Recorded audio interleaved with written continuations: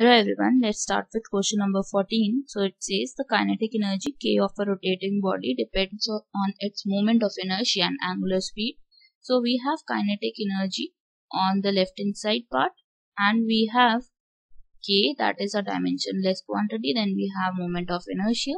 Then we have angular speed, that is omega. Now we need to find the quantity A and B in this case.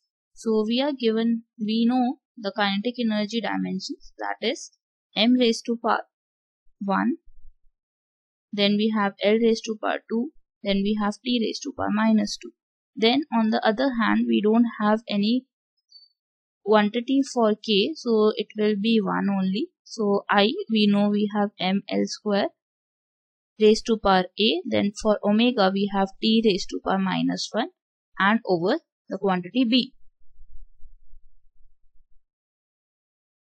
Then we have m raised to power 1, L raised to power 2, then we have T raised to power minus 2. On the right hand side we have m raised to power A, then we have L raised to power 2A, then we have T raised to power minus B.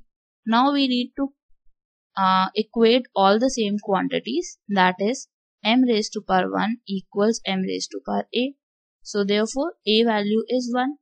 Now we need to equate the value of B, that is with respect to T. So T raised to power minus 2 and T raised to power minus B. So therefore we have minus B and minus 2. So minus gets cancelled. We have B as 2. So my answer for A and B is A is 1 and B is